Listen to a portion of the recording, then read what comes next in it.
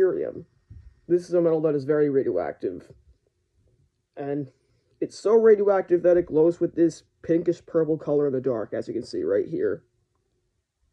That comes from its radioactivity.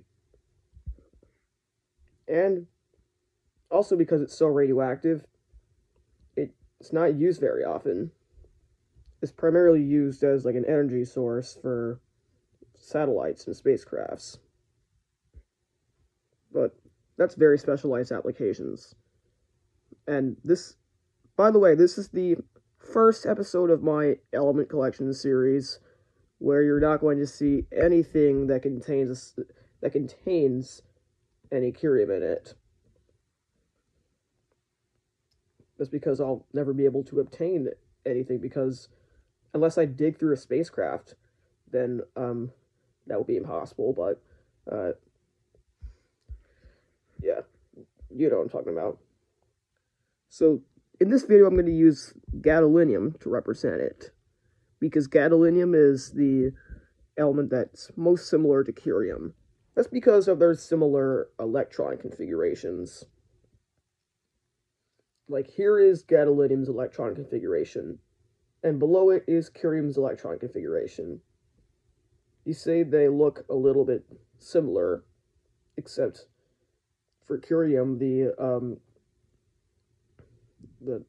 shell numbers, I believe, I think they're adjusted by 1, because curium has 1 more electron shell than gadolinium. But they still got similar properties.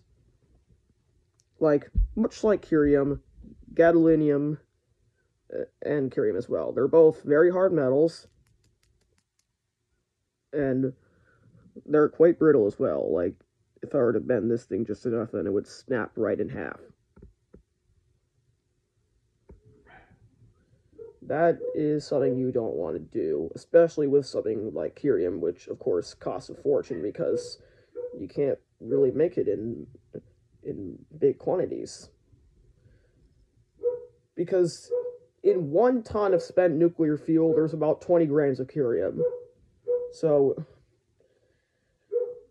imagine how difficult it is to acquire curium.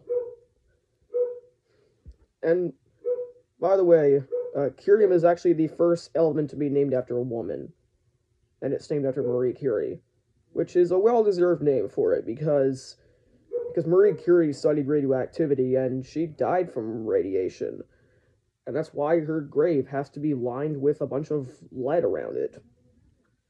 That kind of correlates to curium's intense radioactivity.